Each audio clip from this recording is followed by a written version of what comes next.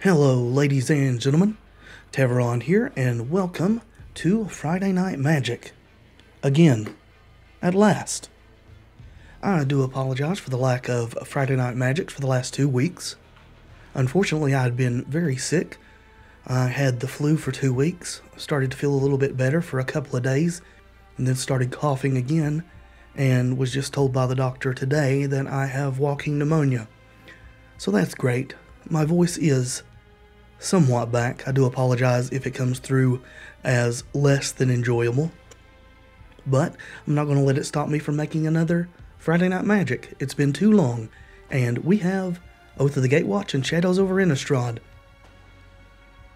We are going to start off our exploration of this format with humans, mono white humans. I'm going to go through the deck here quickly. We are playing Kytheon, hero of Akros, which is the flip white planeswalker, Anointer of Champions, and you'll notice that almost everything in the deck that is a creature is a human. There's a reason for that, because there's a lot of human synergy. We're playing Expedition Envoy. These guys replaced the Elite Vanguards in the Deck Builders set. Hanweir Militia Captains. At the beginning of your upkeep, if you control 4 or more creatures, transform Hanweir Militia Captain to Westvale Cult Leader. And Westvale Cult Leader's power and toughness are equal to the number of creatures you control, and at the beginning of your end step, put a 1/1 white and black human cleric creature onto the battlefield. We are maxed out on those. Also, Thalia's Lieutenant. When Thalia's Lieutenant enters the battlefield, put a +1/+1 counter on each other human you control. Whenever another human enters the battlefield under your control, put a +1/+1 counter on Thalia's Lieutenant. 2 Knight of the White Orchid, because they are humans, first strike, and mana is nice. Full set of Consul's Lieutenant, the ever-present renowned first strike pumper dude. A full set of Topan Freeblades, again, going with the human synergy there. We're running 2 Celestial Flares to deal with hexproof things, such as Gaia's Revenge or Plated Crusher, things of that nature, if the game gets that far. 3 Warping Wail. This may seem a little odd, but what these do, most importantly, is counter sorcery spells. And what are sorcery spells? Languish and Planar Outburst. It's very important for this deck to counter board wipes. Less useful is the exile creature with power toughness 1 or less, or put a 1/1 Eldrazi Scion onto the battlefield. Although it does become useful at times. 2 Declaration in Stone. I don't know about the Duels metagame, but I expect in regular Magic Standard this is going to be the best removal spell in the format, so I figured we'd run a playset of these. Exile target creature and all other creatures its controller controls with the same name as that creature. That player investigates for each non-token creature exiled this way. So that is great. If you're not familiar with the investigate terminology there, Shadows over Innistrad has investigate as a keyword. What it means is they put out a 0-cost artifact, which is a clue, and it stays on the board, and they can pay 2 and sack it to draw a card. Or we can if we happen to get clues, which we can with Bygone Bishops, one of the few non-human creatures in the deck. It's a 3 mana, 3/2 flyer, and whenever you cast a creature spell with converted mana cost 3 or less, you investigate. So this is some nice card advantage as well as an evasive creature. We're running the full set of Always Watching. In my opinion, maybe the best Anthem ever printed. When I say Anthem, I'm referring to Glorious Anthem. Non-token creatures you control get +1/+1 and have Vigilance. So it's kind of the opposite of Intangible Virtue, which was in the last set and did that for token creatures. 1 Archangel of Tithes. I think Archangel of Tithes is in a really good position right now. It's a 3/5 flyer for 4. As long as it is untapped, creatures can't attack you or a planeswalker you control unless their controller pays 1 for each of those creatures. As long as Archangel of Tithes is attacking, creatures can't block unless their controller pays 1 for each of those creatures. And with Intangible Virtue out, you get both of those benefits because it is untapped and attacking. Kytheon's Irregulars. 4/3 Renown. The big draw to Kytheon's Irregulars is the ability to pay 2 white and tap a creature. And you can do that as many times as you want up to the limit of your mana because it doesn't require that the Irregulars are tapped themselves. 1. Gideon, ally of Zendikar. I don't know that I need to explain Gideon too much. He is a great all-around dude. It does sadden me that he pumps out tokens, but they are knight allies and they're 2/2s. You can't have everything. And 1 Archangel Avacyn. Archangel Avacyn is a monstrous girl. She is a Sarah Angel with Flash. 5 mana Flash, Flying Vigilance. When Archangel Avacyn enters the battlefield, creatures you control gain indestructible until end of turn. When a non-angel creature you control dies, transform Archangel Avacyn at the beginning of the next upkeep. And when she transforms, she becomes Avacyn the Purifier, who is also flying 6/5 powered toughness. When this creature transforms into Avacyn the Purifier, it deals 3 damage to each other creature and each opponent. Pretty beastly. Our mana base is 14 plains, 1 wastes, 2 Westvale Abbey, and wastes are sporting the new colorless mana symbol. New to Magic Duels, not so new to Paper Magic. Colorless that was previously 1 in a circle is now represented by this diamond shape here, and costs that require that diamond shape may only be paid by actual colorless sources. The previously seen, as you can see here, symbol with the number inside the circle now refers to generic mana, which can be paid with any color of mana. We are running 2 Westvale Abbeys. It produces colorless. For 5 and tap it and pay a life, you put a 1/1 white and black human cleric creature token onto the battlefield. For 5 and sack 5 creatures, you transform Westvale Abbey, then untap it, and it transforms into Ormondal Profane Prince, who is a 9/7 flying, lifelink, indestructible, haste. Yeah.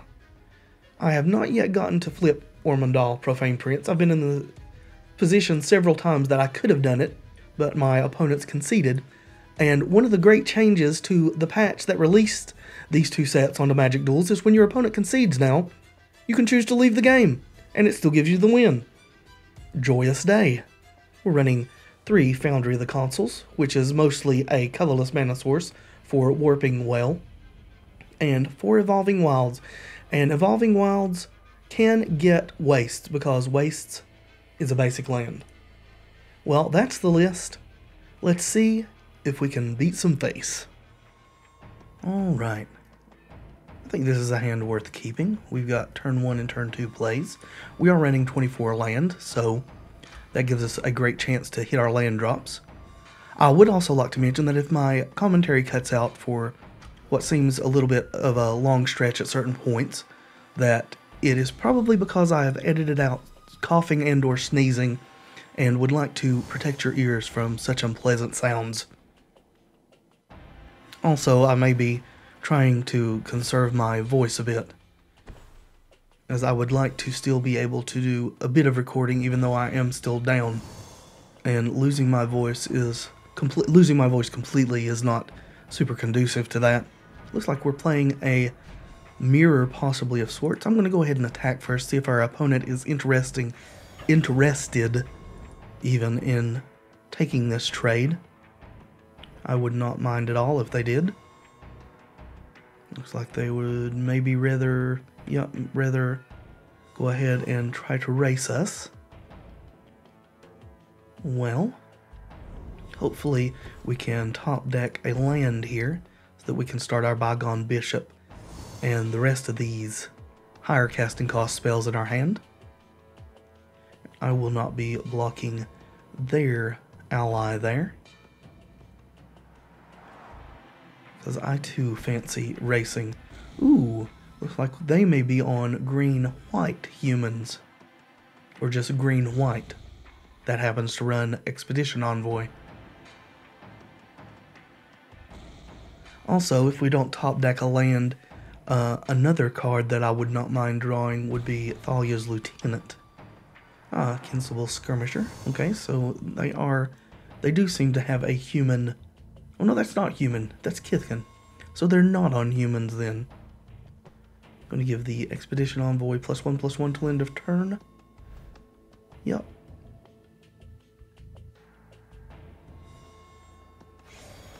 See if they want to come in. They do. I will be taking that 3.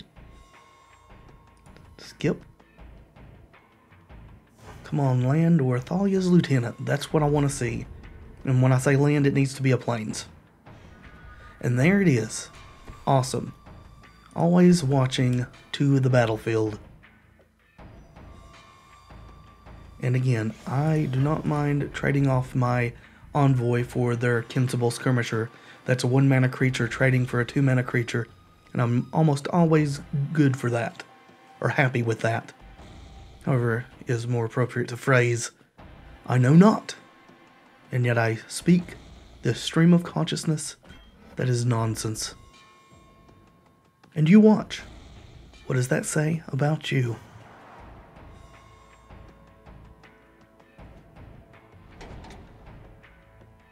I don't know what it says about you, but I like you all the same. You keep doing you and I'll keep doing me.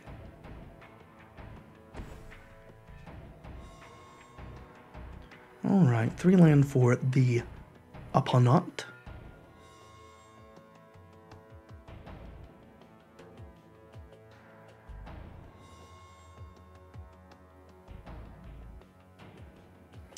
Alright. Looks like our opponent is swinging.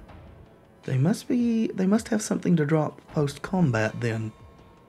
And I'm not going to block because I suspect there is a wild size lurking in our opponent's hand.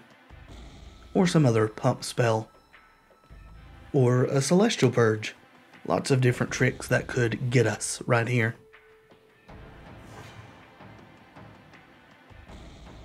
And when I say get us, I mean do something we really don't like. Like when you play a fetch land and sack it and your opponent stifles the fetch land so that you lose a life and don't get your land.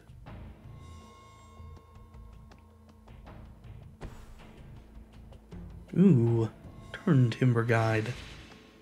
Alright, so this board is getting a bit cumbersome, though I think I'm not too upset about trading this Topan Freeblade for 2 creatures. So, I believe I'm going to offer that trade. See if my opponent is willing to take it. 2-for-1s seem good to me.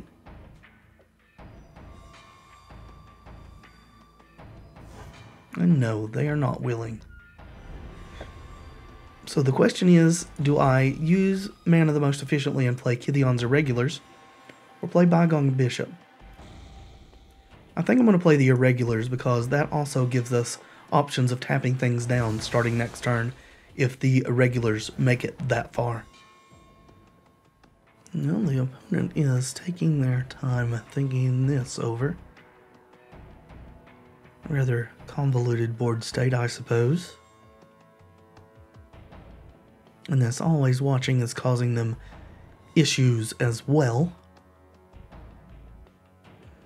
Leaving our creatures on defense while simultaneously mounting an offensive.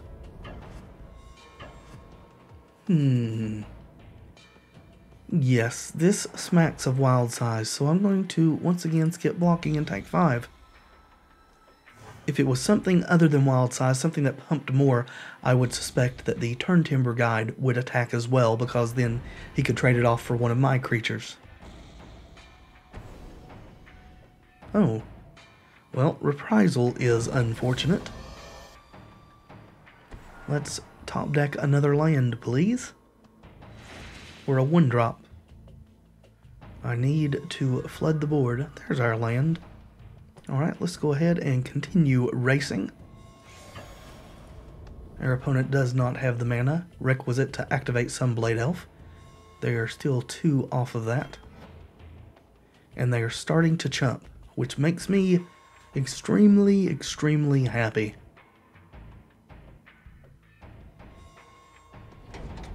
Alright, let's do some stuff. There we go, get our clue. see what our opponent has for us now. I still really suspect they've got a wild size in their hand, or pump of some sort. Could be a primal bellow also, I suppose, since they only have 2 forests out. I don't think it is a Titanic Strength. I may be wrong in even saying Titanic Strength is in this iteration of duels, but I think it is.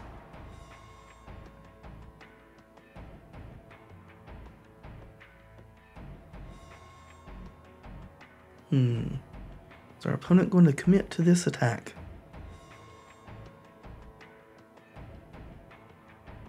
Alright, so we got 3, 4, 5, 6, 7 coming at us. We can swing for 10 and put them to 1. I think I want to trade here. If they have a pump spell, then so be it. Again, I do think it's a 2 pump, so I'm going to block with Topan Freeblade on Envoy. That way, if it is +2/+2, then it is a trade. There's the wild size that I had suspected pretty much the whole time was there, waiting for us. It is a trade, though. We do take a damage as wild size gives trample. Our opponent draws a card. I think we are still in a good position to get there with this. Before attacks, I'm going to go ahead and sacrifice this clue. No, I would like to tap the Westvale Abbey. Thank you very much. Alright, well, I mean, that's a thing, I suppose. I'm going to go ahead and play Topan Freeblade here. Get another clue.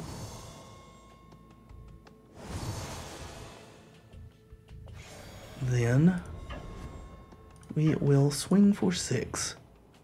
Always watching is so good. Hopefully our opponent did not draw another pump spell. But even if they did, I think that we're going to be in fine shape here. And there is the first look that we have at the finished game screen. Joker Raiders has been replaced by AI. You complete this game against an AI opponent. Your rewards will be safe whether you win or lose.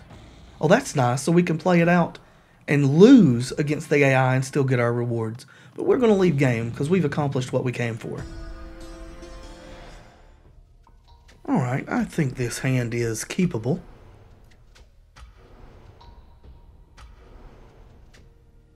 Unfortunately, it looks like the opponent has mulliganed to 4, which is not going to be conducive to a good game.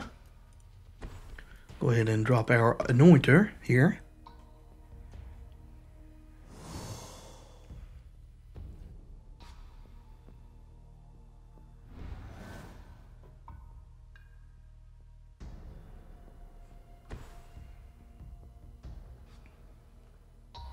Alright. Back-to-back comes into play. Tapped lands is not great for the opponent either. You know, not to mention that he mulliganed to 4, and I just realized I cast the Anointer instead of the Expedition Envoy, which I wanted to cast on the first turn there. Well, that's something, I guess, that happens when you've been sick for 3 straight weeks. Your brain doesn't work super well. Alright, well, let's attack. I'm not going to be casting anything this turn. I'm going to be holding up Warping Wail on the off chance that in these few cards our opponent got a Languish. Well, now that they have Celestial Flared us, I suppose I will risk casting a Hanweir Militia Captain. If we hadn't got Celestial Flared, I would have definitely been holding up Warping Wail to counter a potential Languish.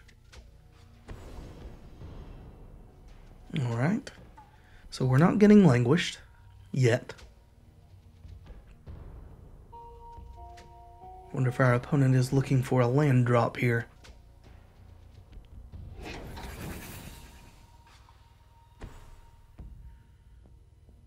Okay.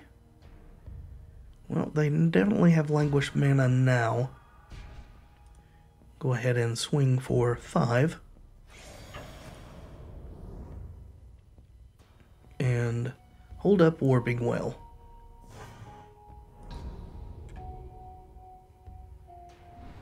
And then next turn we can potentially swing for 7.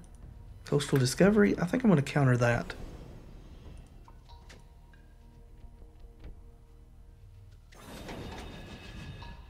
Okay. Keep that card draw at bay. Okay then. Well, let's go ahead and overextend a little bit. See if we can't end this game. Yes, I do want to use this ability. Cast Lieutenant.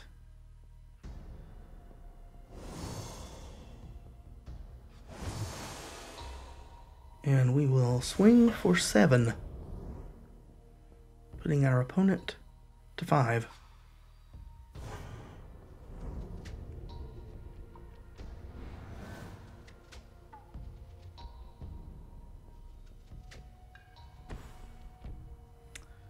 Well, unfortunately there's the languish that I was afraid of. Less fortunately, I have creatures still in hand.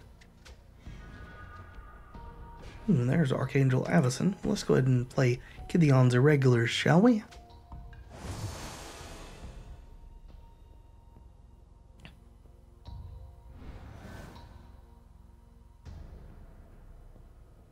Okay. Well, our opponent is putting themselves to 2.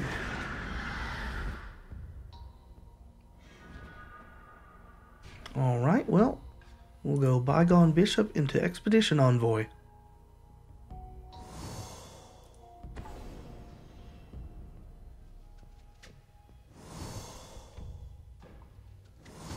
Okay. I'm not actually sure how good Anguished Unmaking is, either in paper or online. 3 life is quite a lot at times. Okay, good game. I will keep this hand.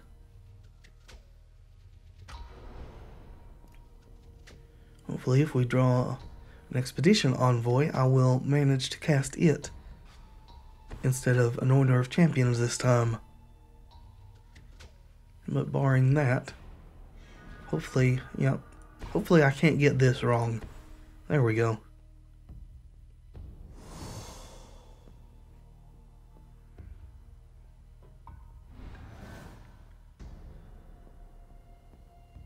What is our opponent doing here?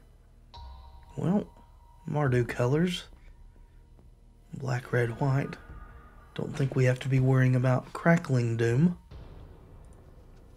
See if we can bait our opponent into using a Fiery Impulse. I very much doubt it, but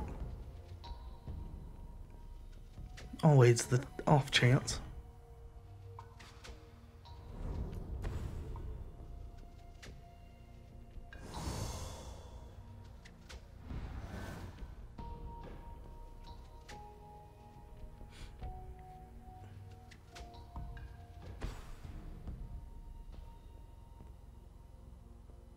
Looks like our opponent may be playing a controlish build here.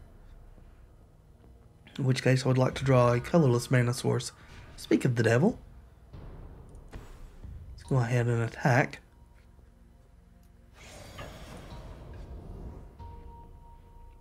And we will be holding up Warping Wail now. Because there very well could be a languish forthcoming. Pass to you, friend. Well, there won't be a languish this turn.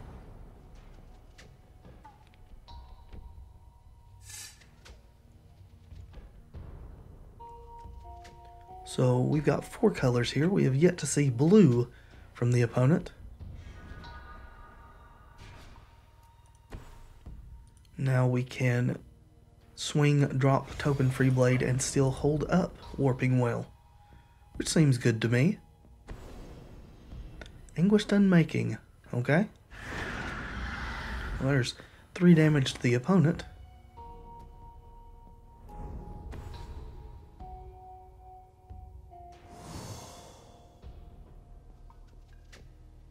Alright. Pass over, see what is in store for us here.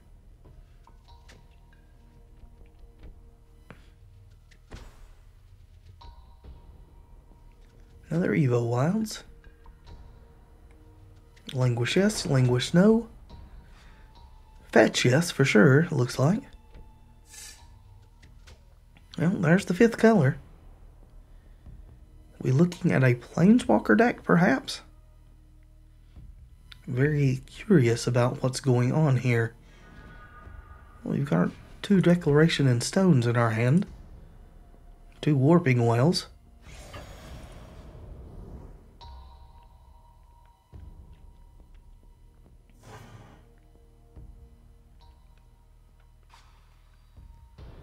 Question is, if we don't use one of these Warping Wails to counter something this turn, do we want to spout out a Scion? I don't think we do. Okay, we can declare that guy in stone.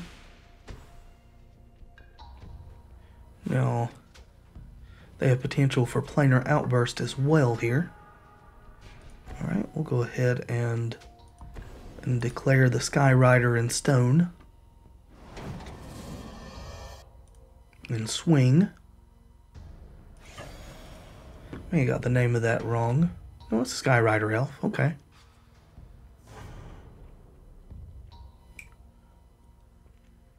And we just commence to beat the opponent down while they durdle. Durdle, durdle, durdle. I made you out of weight. Radiant Flames. No thank you.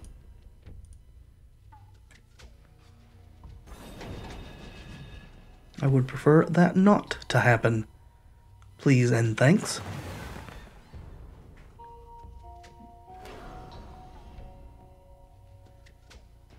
Okay. Ticking her up. We cannot kill her this turn in that case. We still have a second Warping Wail, so that's good. Let's go ahead and put our opponent to 2. Now we have mana available to activate Westvale Abbey as well. If we don't Warping Wail something else nasty from the opponent.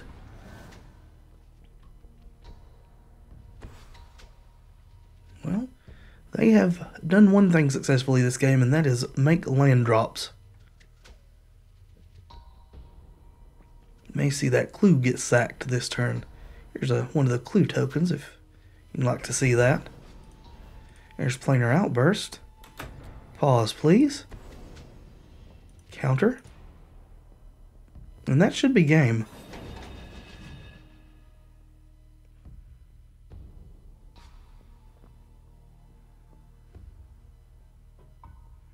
Looks like our opponent is not going to concede, but let us swing out. That is quite nice of them. We will attack them.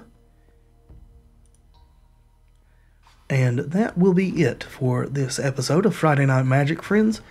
I do apologize for the shorter length on this one. However, as I mentioned, I am not feeling super well right now, and to be honest, my throat is really scratchy. So hopefully I will be in better shape and more entertaining with maybe a better deck, because I'm not really sure that this one's that great, despite the wins next week.